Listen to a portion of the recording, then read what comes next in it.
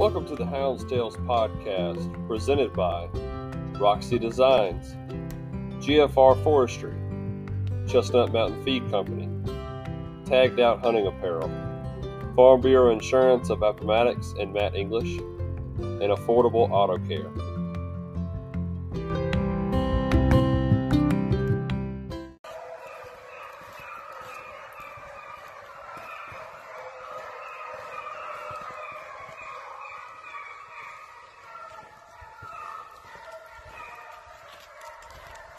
Welcome, everybody, to the 16th episode of the Hound's Tales podcast. As always, I'm joined with Dylan Watson and Daniel Evans. My name is James Hudson. And tonight we have a guest on our show. He's a friend of ours. He's a local steel hunter for most of his life, if not all of his life. And he kind of wanted to be on the show. He had hit me up a while back. I shared and posted some of the kind of crazy things that was being presented to the Virginia Department of Wildlife Regulations Department, and he kind of hit me up, and me and him kind of discussed how ridiculous some of the things were that they were presenting and how much it was really going to kill the sport. And we got to talking back and forth, and he mentioned he wanted to be on the show. But tonight our guest is David Brown. Welcome to the show, buddy. Thank y'all for having me. Absolutely, man. So I guess getting kind of into it, we'll kind of talk about, how long have you been hunting as far as you go, as your whole life goes? I would say I have been hunting pretty much the entire 31 years that I've been on the planet. Seems to be a common consensus around here with I guess you could say our age group of hunters. It seems to be, it was just handed down. Oh yeah.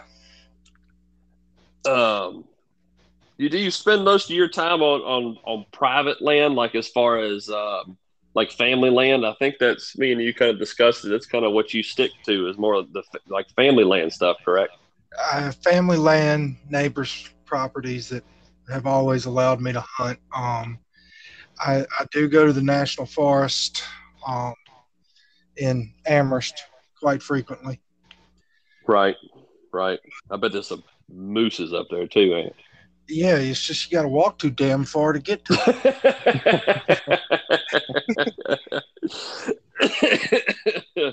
Yeah, that makes it a little more difficult. And I guess are you carrying a blind, or you just kind of tree crouch or something like that? I have carried a climbing stand before, but most of the time it's tree crouch. Gotcha. Yeah, I bet carrying that climber is a task at hand. I even tried to mountain bike in one time, and that was I wish somebody would. Yeah, I would say I wish I could have seen that. I was considerably younger, considerably lighter, and dumber too. So all I can imagine is if you actually got one and had to bike out. Yeah. I can see you going through the woods now with the deer strapped to your back. I didn't think about that when I did it. One of those live and learn situations, ain't it? Mm-hmm. It is. Yeah, that definitely would have been a little interesting. But the reason we brought you on, we wanted to kind of go over, your thoughts on dog hunting as a whole. I know, like you said, you've been still hunting your whole life, and have you ever been dog hunting with anybody? Have you ever tried it? Yeah. Have you? Okay, yeah. I got you. Yeah. What did you enjoy it? Was it at least an enjoyable experience, or it was one of those things? I've talked to some people, and I asked that because I've talked to some people that have tried it, and they went, and the person that they went with, it just wasn't an enjoyable time. They didn't have a good time. Maybe it was an off day. Maybe something about the way their hunting style didn't suit them, and then they've gone with somebody else and fell in love with it. What the time that you went, was it at least a fun time. I guess I could say. Well, I would say I think I can come up with three times I've been right off the top of my head, Okay, maybe four, right, and I'd say like three out of the four I enjoyed it. right. One time, he could have taken me back to the house, and I'd have been perfectly fine sitting there drinking coffee. I've got days like that too, and I'm Yeah, not but having to. I've got days like that still hunting. So That's right. There's always them bad days. yeah, Well, but at least there was enjoyable experience with it. yes, yes, and I've killed deer with uh, dog hunters, Okay. and I have killed a good amount of deer while still hunting in front of the dogs that have run through. I was just thinking that as you were saying. I was wondering if you had ever had that happen. Oh yeah, piles of times. Good, good. Now, see, I think we had talked about that before on one of the episodes. I think we all agree that we love that. That hurts. That does not hurt our feelings at all. The whole point of the dog hunt is to have the game killed in front of the dogs, and it's Yeah. for the chase. So go ahead, Dylan. Especially when it's the landowner. Right. He's letting us run the dogs there, and he kills in front of the deer. And as long as he's happy with it, and he kills a deer, I have nothing against that. Have at it. Fire down. Right. That I hope that it wasn't whenever whenever you did kill the deer in front of the dogs. I hope it wasn't no issue with them. Because I know some people are kind of funny about that.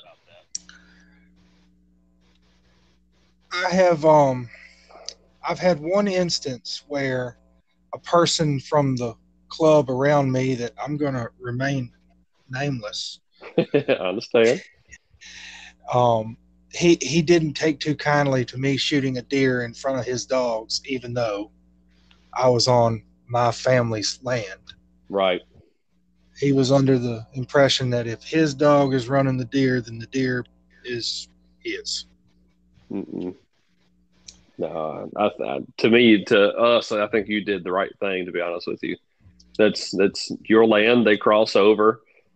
So you've had, I guess, y'all's family's land has had a hunting club near or around it probably the whole time that you've been around. I mean, you've been alive, right? Or Yes, been hunting. yes, yes.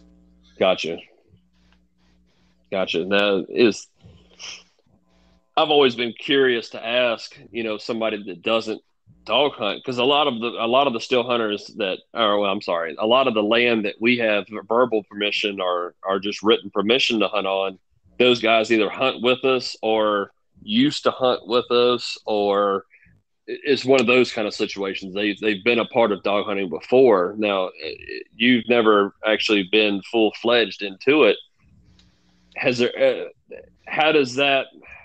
I guess how do I ask this question? Like, how does that relationship work between y'all and the hunting club? It's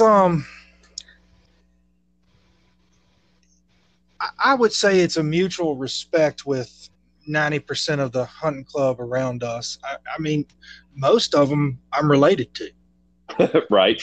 So, Good old small town stuff there. yeah, it's like wave at somebody, hey, we're going to drop dogs here. Well, drop them. Yeah, Right. I mean, it is what it is. Yeah. There's a small number of them that I guess it's just the type of people they are. And I mean, you get them in every crowd. So, That's it. Yeah. There's always a bad seed in every crowd. yeah. And I mean, it is what it is. Yeah. Yeah. It's refreshing to hear that though, that y'all have been, like you said, that you know them, and they're like, hey, can we drop dogs, or hey, we're going to drop dogs over here. Is that, that kind of thing? And you're all like, shoot, go for it, have fun. And I Yeah, guess I would say you probably. I mean, how many times when they go do that do you go back and get in your stand and wait for them to run them to you? quite frequently. I figured so.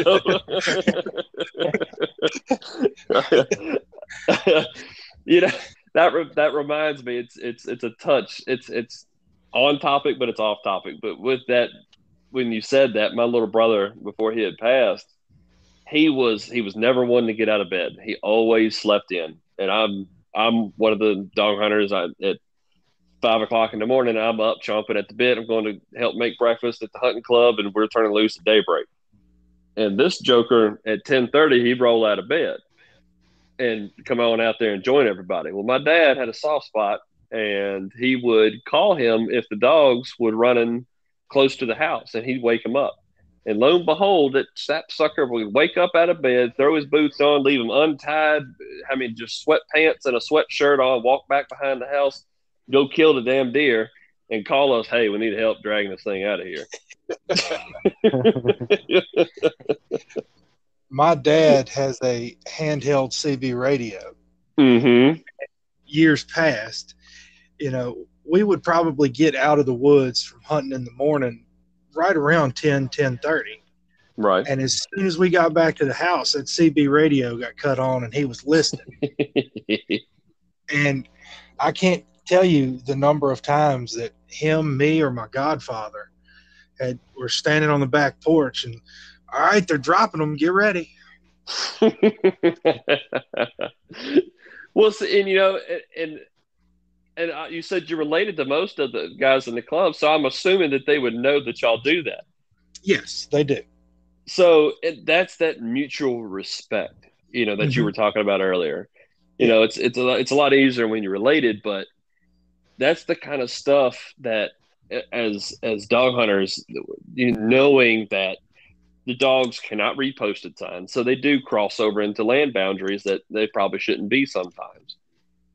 That's the kind of respect and mutual understanding that I would love to be able to promote. I love hearing you say that y'all have that understanding with each other, and they know that it's your land and it's your right, and they just, go for it. And both sides go for it. If the dogs cross onto your land, you're not upset about it, right? No. Yeah. Now, I will say I get a little irritated when I go out for an afternoon and then I find out that the dogs have run through there before I got onto my stand. Right. Well, and that leads me to another question I had wrote down, is like you just said, how many times does dog hunting actually really affect your hunt? I wouldn't say that it affects it a whole lot. Right. Now. Yeah. Now, when I was a teenager, I'd get pretty hot about it. But, right. Thinking about it and thinking about how many times it actually does affect me, it really doesn't. Mm-hmm. I mean, so right. what? Yeah. Well, and there's a lot of times, and we've seen it, that the dogs will run through a block. They're not going to get every single deer that runs through that block when they run through it. Yeah, they might spook them, but those deer are so smart now. They know if they didn't get hemmed up in that chase, they're going right back to what they were doing. Oh, yeah. You give them 15, 20 minutes, they'll be right back to where they were. Yeah. Especially a big buck. Yeah. To watch deer interact with other animals is kind of, it's crazy. Yeah. Yeah. Yeah, I get what you're saying. Like last year, I got I'd been still hunting before. I guess you could call it still hunting. I'm not the avid still hunter. I don't go out there and set up blinds and all year and game camera and work on calls and stuff like that. I never did it before. I finally tried it during muzzleloader this year. And I really got my first experience on actually calling a deer into me and just watching them naturally move. And it's actually really fascinating just watching them kind of just do their own thing, just looking for whatever they're coming for. Mm-hmm. It really is. It's wild. It's a Yeah. wild experience. Yeah. And being up in the stand like that, when the dogs come through, I bet that you get a whole different take on how they maneuver and how they act, knowing that the dogs are behind them and coming. I seeing what I've seen from dogs running deer by me, I can almost tell you that, and I don't know if it's this way with every person's dog. Mm-hmm. A deer is not going to let a dog get that damn close to it. Right. Right. You can stretch it out when it needs to. Yeah.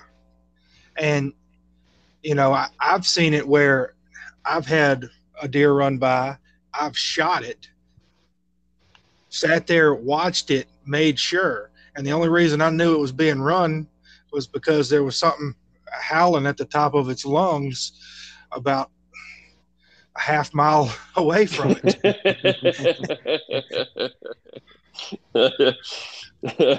Somebody gonna get offended when they hear you say that. I'm sorry.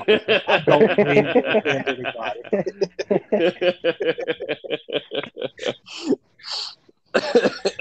Excuse me.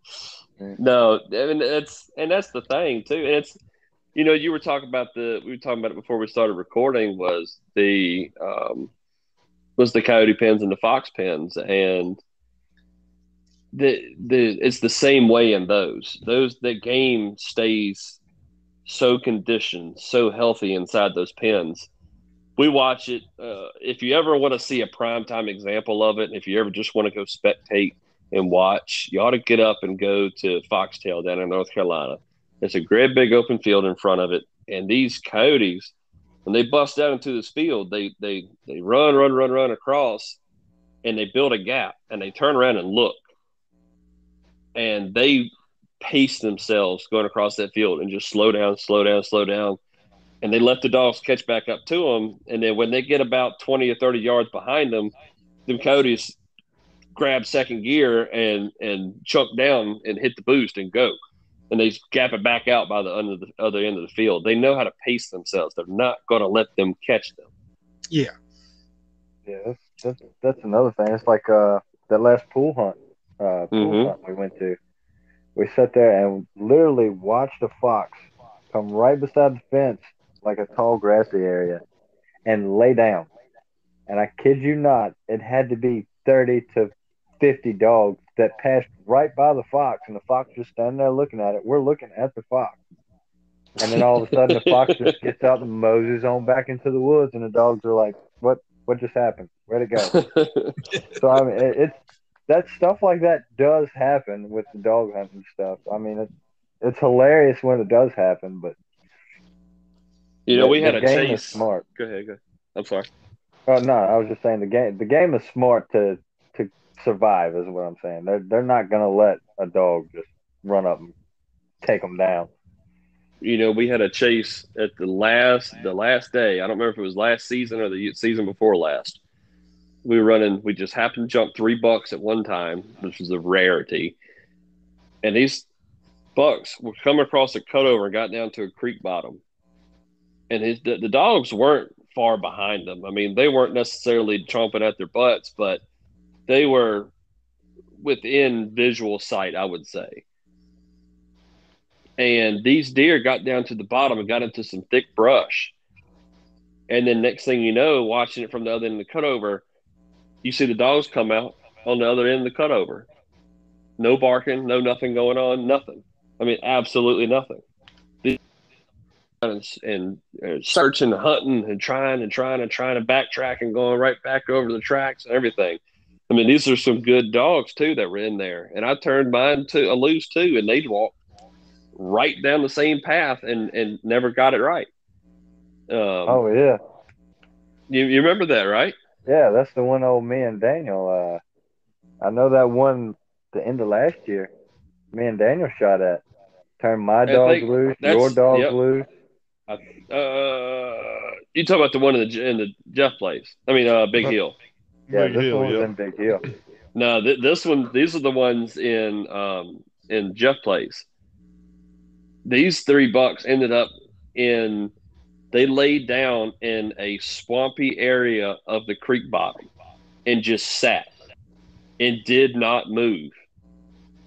And I was talking to one of the guys that watched it happen, and he said he pointed to I had one dog in my box, and he said the dog stopped barking in that direction down in that creek bottom, and I hooked my dog to a leash and walked him down there. And sure enough, the only reason I know where they were laying is because I walked down there my own self, and when I got down there, they all jumped up. They stopped on the dogs in a wet, swampy area to where their scent couldn't be hit and lay down up to their necks in water. That was one of the wildest things I've seen during a deer chase that they've done to just make the dogs completely evade them. You get pretty smart when you have to survive your entire life. That's right. That's right. That's 100% right. We kind of rolled a little bit into the fox pen stuff. We were talking again before we started, throughout the day, and you had some kind of questions on the field trial and stuff that we do with the Fox and Cody pens. So I'll let you kind of, if you had any things that you were curious about, what was your thoughts on that? I guess, I'm assuming that you take your dogs to them for exercise. Right. To get them running, keep them up in shape and whatnot. Yes, that's correct. How does it affect them when it comes to deer hunting? That's actually a very good question, and you could ask 10 different people and you're going to get 10 different answers. To me, it affects them huge. You're talking about taking a dog in the deer and the outside world and in the deer world. That dog needs to be able to be focused, go out there and hunt, try to pick his own thing up, and he's got to go out there in open woods. There's no limitations. He's got to be able to hunt all around to do it. In the pen, you're how do I say it? You're limited to 100 to 1,000 acres, and there's a certain amount of game in it. There's only but so many places it's going to go. Yeah. So to me, if you overrun a deer dog, if something that you want to keep in the deer woods, if you overrun them in the pen, they will lose that hunt. That's just my thoughts. Dylan, what is your take on that? I agree with you with that.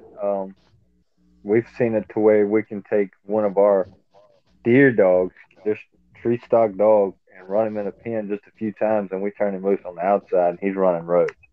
Yeah. It's just because he's thinking, okay, I don't have to hunt. There's something else that'll pop up, or another dog will get it running, and I'll part to that pack. Mm-hmm. That has happened several times with my dogs, and I know it's happened to James because I've heard him over to CB a few times. Yep. So, I mean, that's another thing that kind of messes a true deer dog up. But like you said before, there's a lot of people that's going to give you different answers. But right in the state of Virginia, you can only have fox pens. So a fox pen, you got to have a little bit more hunt in the dog than you do, say, a coyote. So you go to North Carolina and the coyote. You still need a little bit of hunt, but 9 times out of 10, that chase on that coyote is going to be a sight chase most of the time.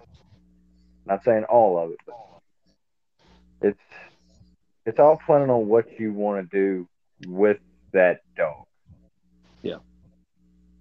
But it definitely does make an effect. Now, on the positive side, and Daniel, you could probably attest to this. Get your opinion on this.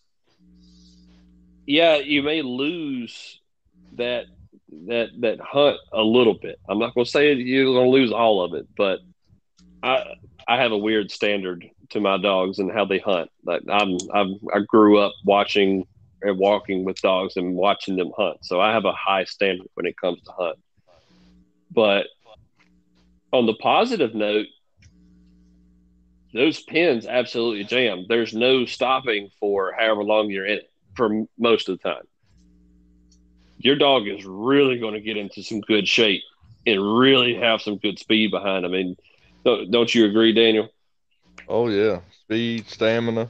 It Yeah. definitely helps them run longer. I mean, it's nonstop in the pen, like you said. The outside world, it's kind of run for a little bit, but if you lose it, you got to find something else. And Mm-hmm. there usually it ain't much stopping most days. Right. Yeah, it's so there's the positive side to putting the deer dogs in there, but I will say 95% of the time, people in the pen, um, they're not going to have strictly deer dogs go. It's just one of them things you don't really waste the spots or the time of taking deer dogs in it if you don't have to. If you need to, it's just one of them deals. Um, for the fact of when you're pleasure running, it's a limit on how many dogs they letting go in the pen. Okay. Yeah. Now, I will say that the more people we talk to, I would probably say about anywhere from 65 to 75% of the people that field trial would they have strictly deer dogs and then they have strictly pin dogs. I've seen that a few times also. Mm-hmm. That way they don't mess up the hunt and their deer dogs and they've got strictly pin dogs. Right. Right. But then you got your guys that use the foxhounds for both. Yeah, you've got some guys. I mean, it depends on the person. Yeah. Yeah. Well, that makes sense. Oh yeah. Want to take a quick break real quick and take a second to talk about Roxy Design.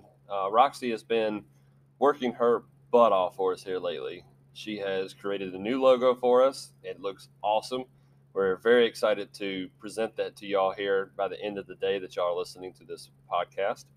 And she's also working extremely hard on a banner for us. It's going to have our new logo, beautiful background, and all of our sponsors for the show on it. And we're going to be presenting that at every hunt that we go to and having it on display. So, Roxy, thank you for your hard work. If y'all ever need anything like that, to look it up, look up Roxy Design on Facebook. She is a graphic designer, so she can do just about anything from business cards, um, any kind of forms, signage, to weddings and birthday invitations and favors. Just shoot her a message and ask. She can do anything, and she does a lot of hound gear. And I know she's a hound owner her own self, so it's really cool to see that and be able to work with her. And we can't thank her enough for everything she does. So thank you, Roxy, and we can't wait to see the banner when it gets done. What other ideas was coming across your head? How in the hell do you judge a good deer dog? um, The loaded question. It is. It is, absolutely. And again, that's one of the things that you could 10 different people, 10 different answers. Yeah. And I know for a fact that me and Dylan are probably going to give you two completely separate different answers. Yeah. Go ahead, Dylan. I'll let you go ahead and start this one off. I want to hear what you're. I mean, me as the deer dog, I've got, which James already said, he's real big on the hunting part, which I have one dog in my lot right now that is, I consider a jump dog. So she'll go out, jump the deer, and then the whole pack will go in with her. I'm more of a have that one go in, jump it, and the rest of the pack is just speed. They stay on the track, and pretty much I would like my pack to sight chase what they're looking at, other than that one jump dog. That's just my taste, and I love a good fast paced chase. Right. And I Right. know James is. I know how his dogs is and everything, and I know his is gonna be completely opposite. And it's true to a point. I like. I don't know. I like. How do I say this? I like if I take like I got five, one, two, three, four. Five, Say that's five, six, five. six What? deer dogs. Five. Fader, You Sith, lost Maul, whiskey. Fader, Sith, Maul, Snoke, Bear, and Anakin. Oh yeah, you do. So you had seven. Yeah, had seven. I Yeah, thought you had seven. 6. Yeah. No. So I would like to be able to any of my dogs except for one. I can take out in the woods. Bear's about the only one I haven't built the confidence up to do this yet. But on the other five, I can take every single one of those dogs out there by themselves, and they're going to jump, hold onto the track, and run their own game. That's my opinion of a good dog. He doesn't need anybody else to do the job for him. he he he can do it all by himself. He goes out there and it can get aggravating too at some points. And Daniel both can attest to this that all of my dogs have a lot of hunt in them. So I've had multiple times where I'll turn all six of my dogs loose at one time. And I know towards the end of the season, I can't remember, Daniel, if you were riding with us or not. Towards the end of the season, we had a time where I turned all six of mine loose, and two jumped one deer, two jumped another deer, and two jumped another deer. And we had three different chases going on in three different directions at one time. I love it. It makes it a little bit of a cluster, but I love it. That proves to me that each one of my dogs can go out and do the job, hold the track, and stay true to it.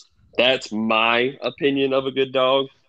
Is that dog should be able to go out there and jump his own game and run that track.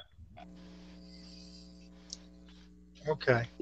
Daniel, you're kind of new to it. Still, like I mean, I feel like we say that every time we go through an episode, but you've been coming with us a lot more now, and you've come out in the woods with us with me, just pleasure running some too.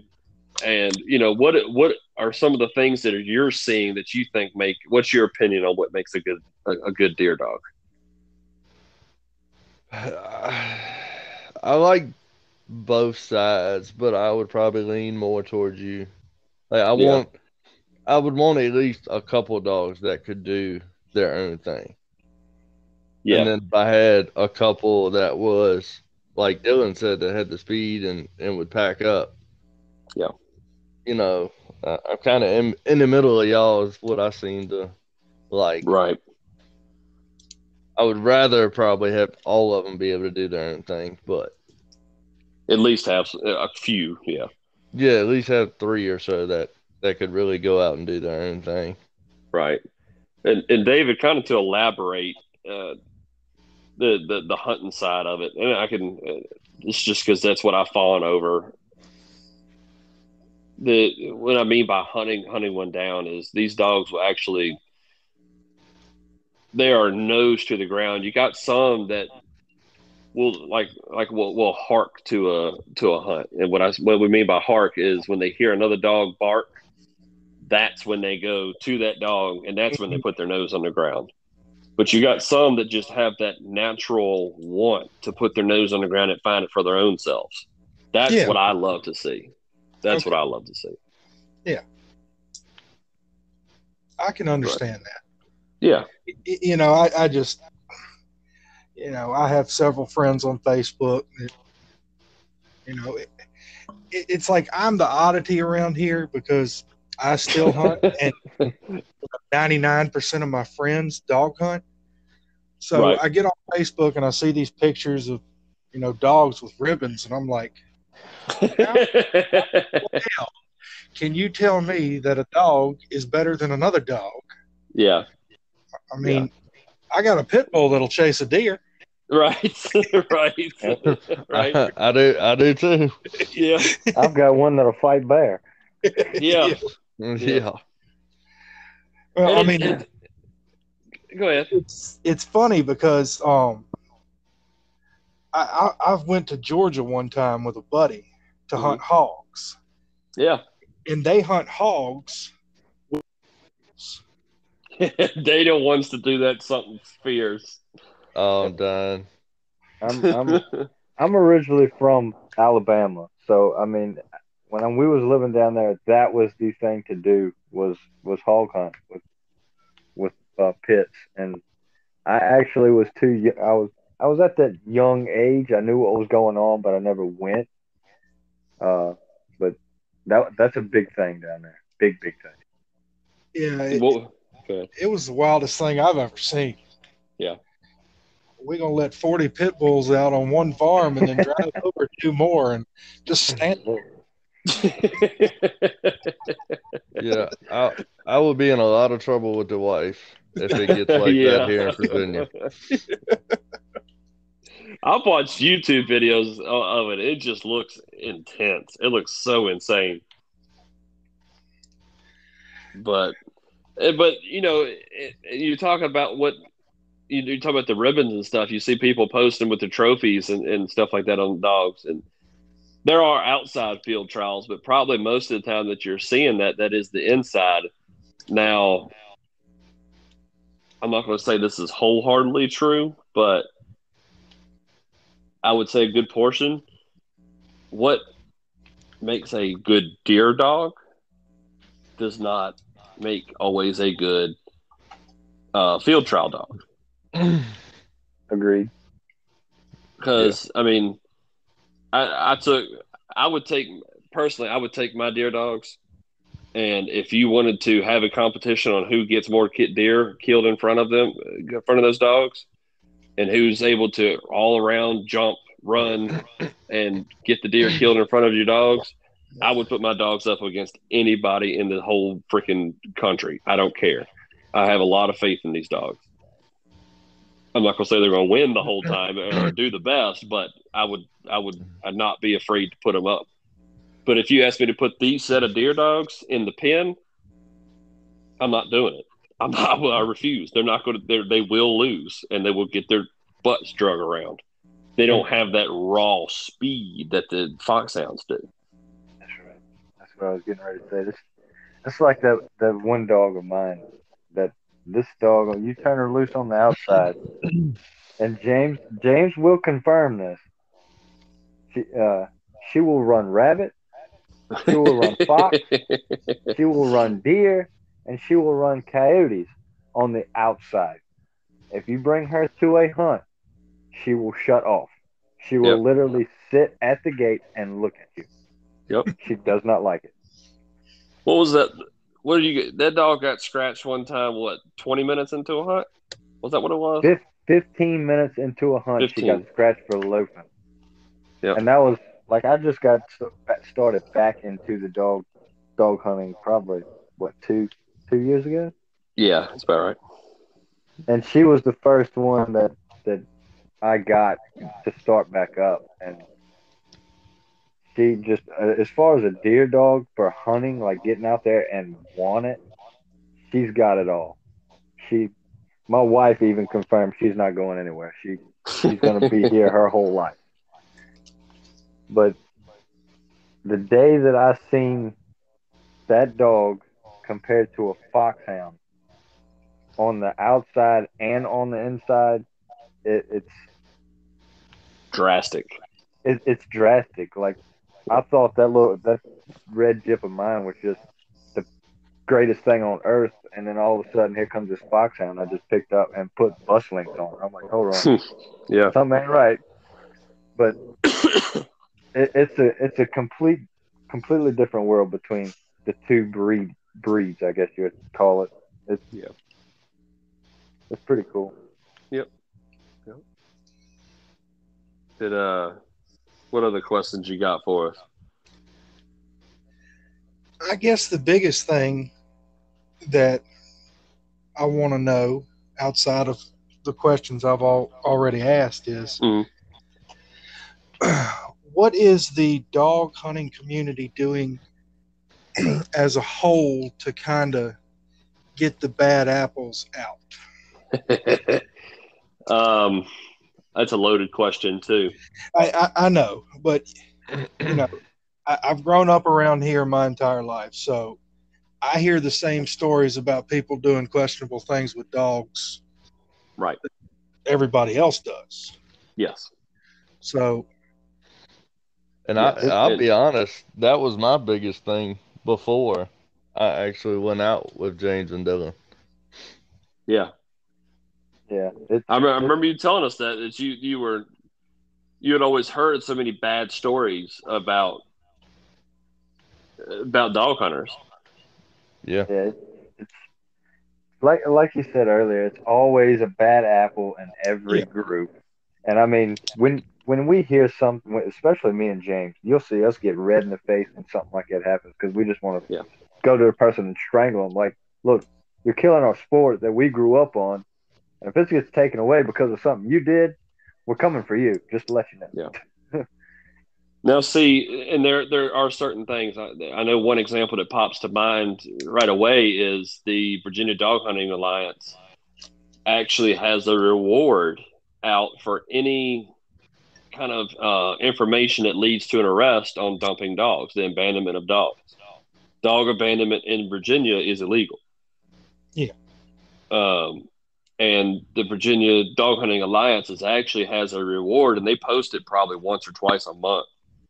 And see somebody abandoning a hunting dog, they want you to report it and report it to them, and let's get it taken care of and get these people off the streets. Right. And let's get them in some kind of make something happen to them. I think it's even, I don't know if it's a felony or if it's a misdemeanor, but it's a pretty hefty little fine for the abandonment of a dog. mm-hmm. And that's, I think of all the things that the bad seed dog hunters do, I think that's most. I agree. That one and starving your dog. Yeah. Yeah. I was going to say the starving of dogs. Yes. And that's, that one is not as popular as it gets made out to be. And there's really not a lot of people that do it. I don't know. I've never heard of anybody that I personally know doing it. I know it has been done in the past, but I don't know of anybody, my own self, that does it. Well, I mean, and I think a whole lot of that goes back to the actual breed of the dog because, you take a common house dog that's fat and happy and doesn't move much its entire life. Yeah. And the person that doesn't know anything about a hound, look at a hound. Right. That dog's too skinny. Yeah. Yeah. And I don't dog hunt, and I can distinguish, hey, that hound's perfectly healthy. Yeah. Yeah, exactly. And that's I think that's what gets that rep. Yeah. Is that you got a lot of people that see a skinnier dog and they call it malnourished. And it's almost an assumption. So I can't, like I said, I don't know anybody personally that starves dogs. And I think you're right. You make a very valid point. I think there's a lot of people that don't know the breed, and they do see that this dog, and you can see the back two ribs on it. That dog's not hungry. That dog is perfectly fine. Mm-hmm. It's just how it's raised. In fact, that dog is actually 10 times as healthy as that fat, overweight Chihuahua sitting in somebody's house that's probably complaining about it. Barking football. Yes, Yeah. exactly. Right. Exactly. Now, Well, it's another. Go ahead. Go ahead, Dylan. It's Uh-oh. another thing I've noticed, and especially with the foxhounds. I've really seen it more in them than any. that dog can be, I mean, look just as fat when you let it out. But by the end of the day, by the end of its running, it has lost the weight. Mm-hmm. It has worked that weight off. But guess what? It goes back in the lot, it eats, and it gets back fat and happy again. It's the nature. Right. I mean, if you go out here and run a marathon, you ain't gonna weigh the same thing you did when you started. Um, Way I'm with gonna- football. Now, along with both those things you just said, I mean, you don't hear as much about the starving of dogs as you did back, say, I don't know, 10, 15 years ago. 10, Yeah, that 15 was years ago, you didn't have the Garmin tracking systems. You didn't have the beep beep collars. All you had on that dog was a collar with your name, your phone number, uh, and maybe an extra phone number of a buddy, just in case you couldn't get your hands on that dog. You turn that dog out loose on Saturday, or back then, you turn it loose on Saturday, you might not get that dog back on Saturday evening. It might be Sunday, it might be Monday. It's just, mm-hmm. it was harder back in the day, and people would think that you would starve your dogs because of that, but it's actually you couldn't get your hands on the dog, Yeah. and Yeah. and And and that's like the thing with the hunting club. That's what a club is for. Is back then was to help you catch them dogs to get back home. yeah. And you bring up a good point, and that kind of goes along with your question too. These tracking systems. Um, all hunting clubs have a certain perimeter that they hunt. There's obviously once they get to the end of their permission land, their lease land, it's time to try to get the dogs up. Once you get past that point or get close to that point, it's time to get them up. And yes, hearing helps. I'm still an avid believer that my ears can outrun that GPS, but the GPS has helped a ton on being able to catch dogs before they do cross that border. So that's another thing that has really, as the dog hunters as a whole, has really pushed. And almost everybody out there now, you still got a few old timers like my dad that refuses to buy one and put anything with an antenna on his dog. But you got a lot of your dog hunters now have put those on there for that fact that it's a lot easier to get these dogs back and keep them from going to places that they're not supposed to be, that they don't want them to be. But yeah,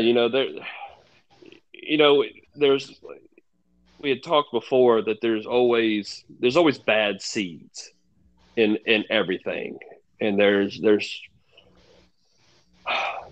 I know at least our club, if we ever get a bad seed into the club, we have rules set in place that either we can get them gone, we can kick them out of the club at any point. That is in our bylaws that if a member is deemed detrimental to the integrity of the hunting club, they can be removed immediately with no refund, no nothing.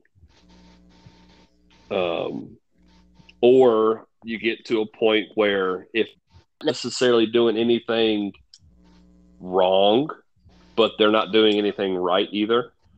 A lot of your guys will just make that person. It's they. How do I say this without being mean? But you almost bully them out. You almost bully them out.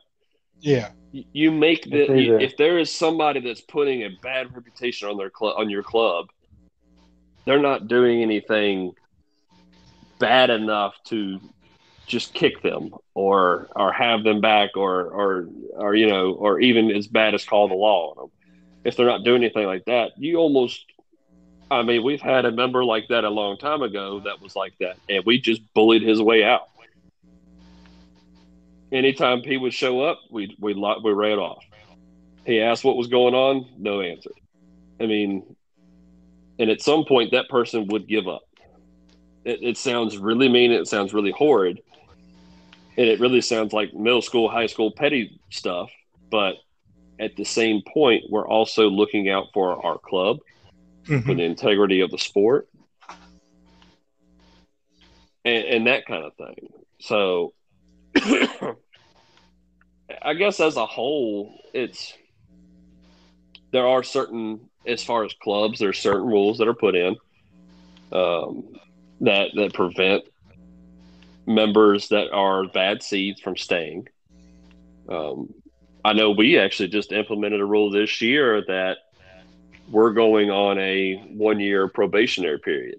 You get 1 year to see if you're fit for the club. If you're not fit, you don't get invited back. We do a blind vote, so it's all a paper vote at the beginning in the spring, and you have to have 2/3 vote to stay in the club. If you don't have 2/3 vote, sorry about your luck, but you don't come back.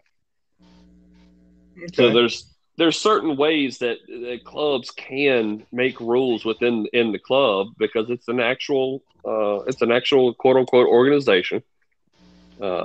Clubs have to have certain guidelines we have to go by. We have to have presidents, vice presidents, chairmen, blah blah blah, secretary treasurer, and all this stuff. Yeah. And then there are things that people like the Virginia Dog Hunting Alliance is doing. And I think North Carolina and pretty much all dog hunting states that have the abandonment rules are doing, like the abandonment of dogs. That Dog Hunting Alliance is huge on that. I know I've mentioned it before, but I've always had a dream that if I hit the lottery, I'd like to buy a big old plot of land, a couple thousand, and fence it in. And all these abandoned dogs that get just dropped off, because there are horrible people out there that do it. I'd like to be able to take all those hunting dogs and put them in that pen and feed them every day and just let them live their lives out in that block of woods, and just let them hunt in that block of woods the whole rest of their life. And they're not going to have to worry about getting lost or anything like that. And I mentioned, I mean, James, I know you perfect example. There's several guys that I know that has either a random dog showed up and they kept it, or they went to the pound and picked it up because nobody wanted it, and they are some running machines. Like it's crazy what people will actually abandon. It's crazy. Yeah. And it's for the lack of interest in feeding is what it boils down to, and taking care of the dog. And it's pathetic. And like you said, I've got one, and I will clarify, this dog did show up, but I made every effort I could to try to find an owner for weeks and weeks and weeks before I decided to hold on to him. He will burn one up. That's a running damn dog. He is one of the best deer dogs I've ever seen. But I've got a friend that actually a walker showed up at his house. Right. He made every attempt to find an owner, and he called the dog warden, and the dog warden's like, "This is what I can do." And now it is the fattest, happiest walker hound.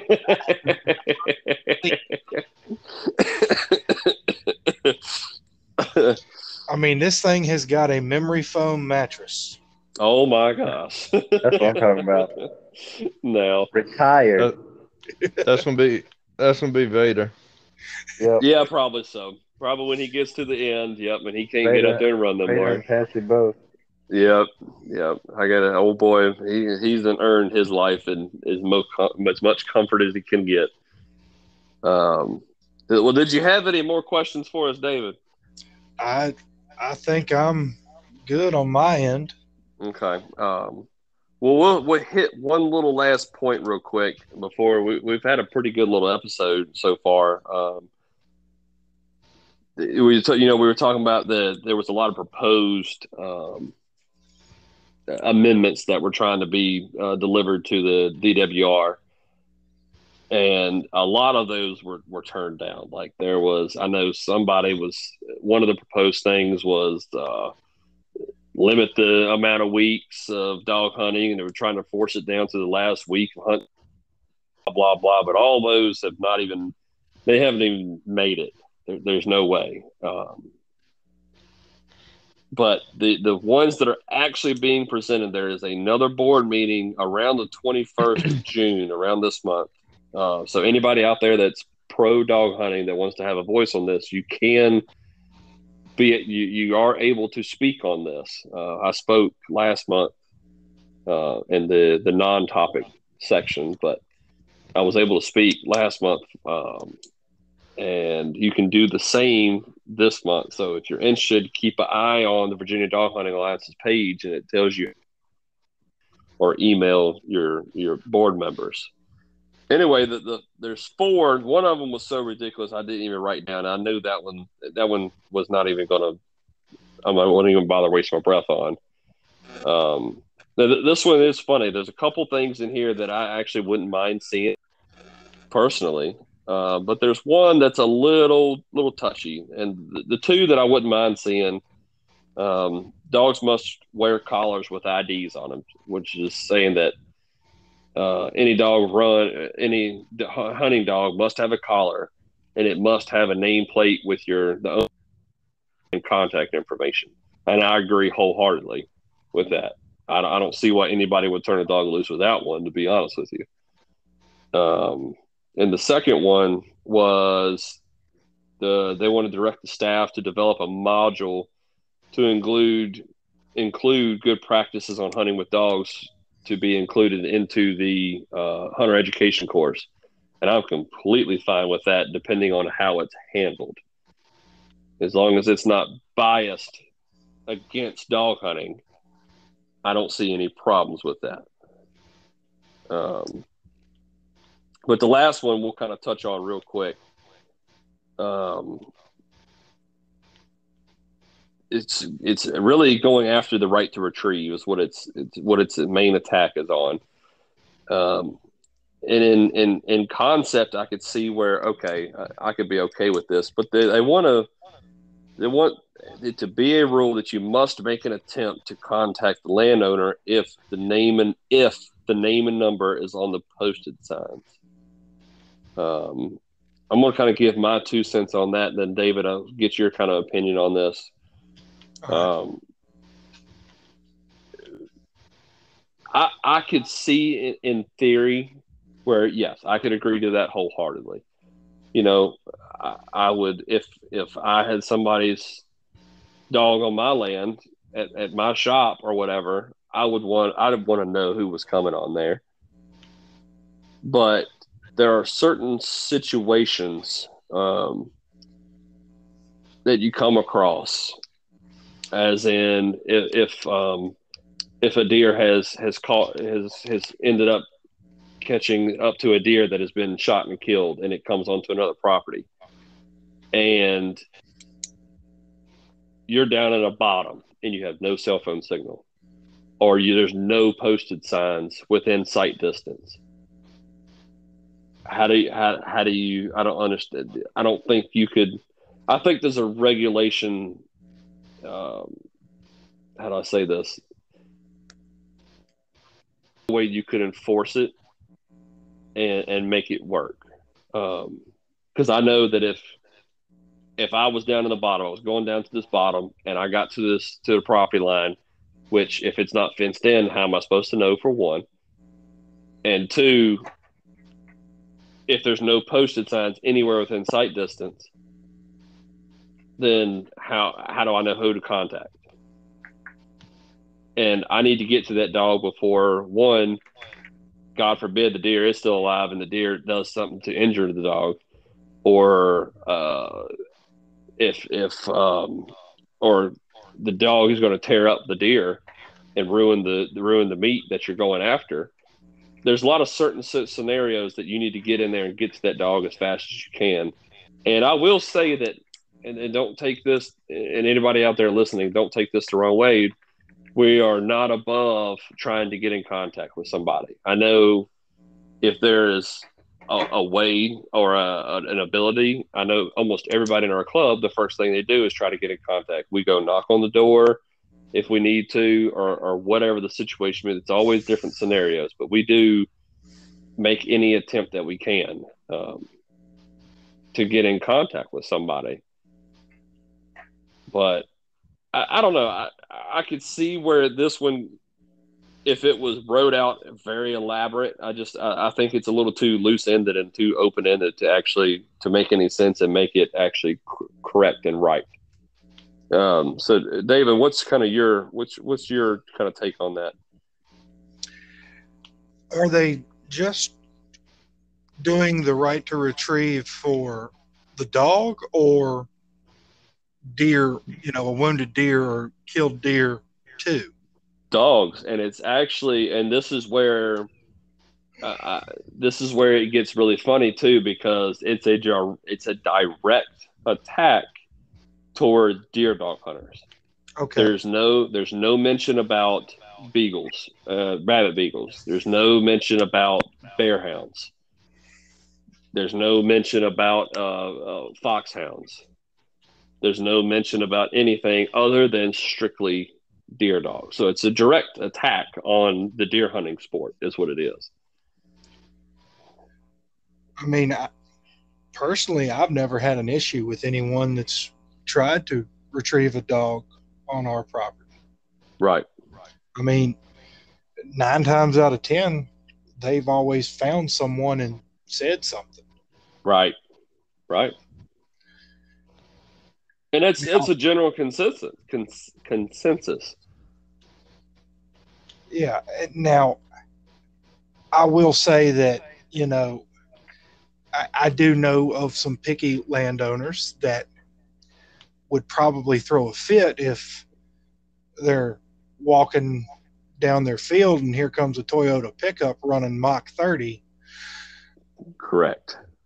And his excuse is, I'm just trying to find my dog. Well, and on that, actually, you're not allowed to right to retrieve. You're not allowed to drive in. And I know that. Yeah. So, like you said, I see it as an attack directly on dog hunters. Right.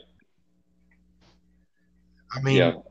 I'm glad. I'm really glad you see it that way as a still hunter and as a property owner your own self.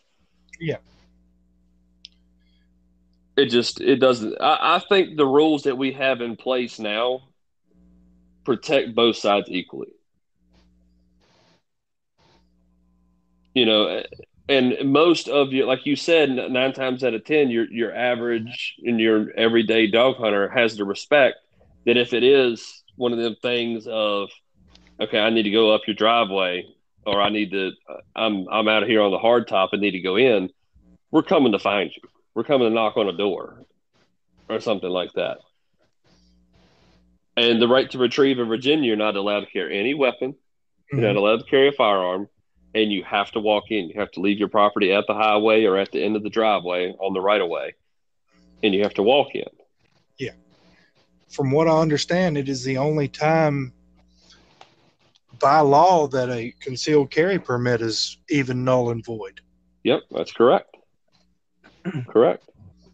Yep, you are not allowed to carry a firearm, period, in. So I don't know. I mean, to me, if it, like you said, there's picky landowners out there that make it bad. Daniel, Dylan, either one of y'all got any kind of comments or ideas on that? I mean, I do agree to try and let somebody know that you're on their property to retrieve. And I mean, dogs, sometimes they're going to come out. I mean, you can try and train them to make sure if they're done hunting, hey, come to you, but it don't always work. Right. But I've driven right past several of my dogs 15 yards in the woods, but it's on somebody's property. I'd much rather let them people know, hey, I'm here. My dogs are 15 yards off your driveway here. I'm just letting you know that I'm here to retrieve my dog before I even try it. And 98% of the time, that's what happens. Oh, yeah. I mean, I drive right past them and look right at them like, hey, look what y'all are making me do right now. Right. But that's to be a dog hunter. That's what you need to do. You've got to respect landowners. Yeah. Mm-hmm. And another good thing, and James, I know the club does it.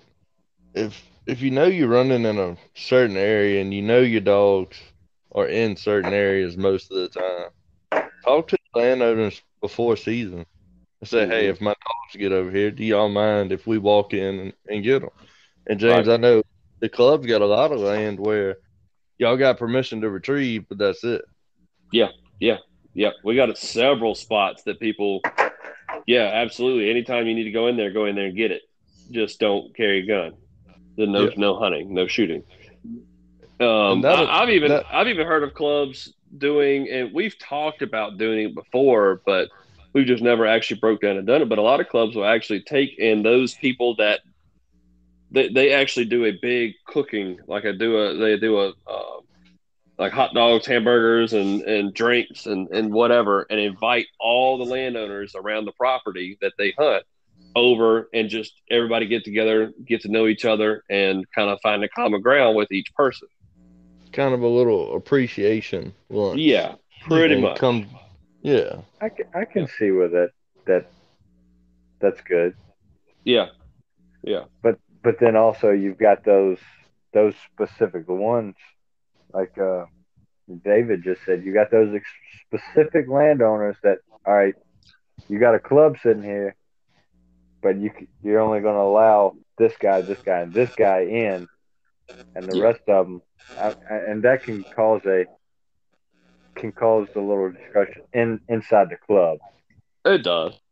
They've But got people like that, yeah, I mean it's and And I tell you, one of the there's one situation I'm thinking of is last year. It was talk about the season before, and we have a driveway. It's a one of those kind of driveways. There's multiple houses, multiple different families on it, and it's a right of way driveway to one of our hunting land, one of our hunting plots, and everybody on that road has always just requested that flow on that road. Well, we had one guy that it was actually one of the neighboring clubs we had, and that dude flew down their driveway. I mean, he was going 45, 50 mile an hour down the driveway. It was just complete lack of disrespect. Well, the landowners caught him and caught the truck and raised all holy hell. And they were trying everything in their power to get us kicked off of our leased land. They were calling the warehouser, and I mean, raising enough cane to where warehouser was contemplating kicking us. So we had a meeting with the people on that driveway. That member that was flying up and down the driveway showing that lack of respect was not a member anymore. He was kicked from the club. I mean, instantly. And when the landowners and the property owners heard that, it completely changed their attitude towards. They're like, oh, okay, y'all are actually serious about this. This is y'all don't just go out here and drive up and down our driveway as fast as you can for fun. Y'all actually have people that are disrespectful and do it, and y'all take care of it. And once they heard that, it was perfectly fine. They haven't made any more noise about it, and we all get along and they wave as we go by now. So it's just, there are certain things that can be done, um, but I believe that's all I got as far as that goes. David, you said you didn't have anything else, correct?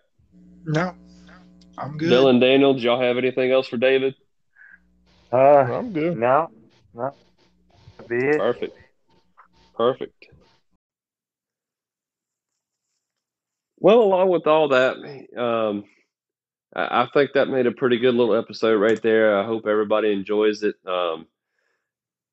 We hopped off air for a second, real quick, to talk with amongst everybody and to thank David for joining us. And he didn't really give him a great sign off. We kind of talked in private.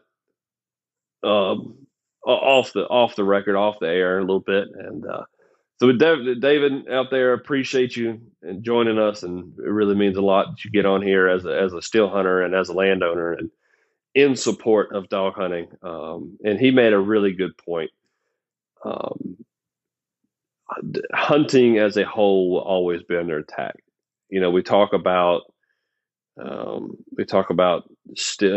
hunters versus still hunters, and dog hunters under attack, and dog hunting as a whole, and fox pens under attack all the time. But hunting as a whole, it will always be attacked. There's all kinds of different groups that are always going to be on there, and he made a good point that once we let one thing fade out, once, like if he just as an example, once dog hunting gets canned, who knows what's next? Who knows what they're going to go after next? And eventually down the road, the whole sport could die as a whole. The whole deer hunting sport as a whole could just vanish. And that's the last thing we want. We want to be able to really get in there with our kids. And I want to be able to raise kids to hunt and do that kind of stuff. So we have to all band together. We have to all work together and find a common ground and get along. So, David, we appreciate you being on here, buddy. It really meant a lot to us.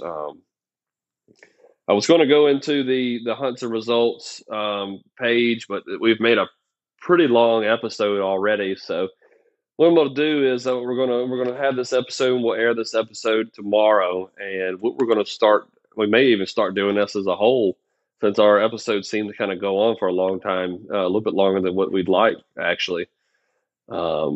We might start doing, and I know this week we'll do it. I may even drop it tomorrow, either Thursday. I will do a section specifically on hunts and results. So any kind of hunts that are coming up and the results from the past weeks, we'll do that on a whole separate thing. So if you want to listen to that and tune in for that, keep an eye out tomorrow and Thursday, and we'll have it posted. But other than that, from me, Daniel, and Dylan, thank y'all all so much for listening, and happy hunting out there, everybody.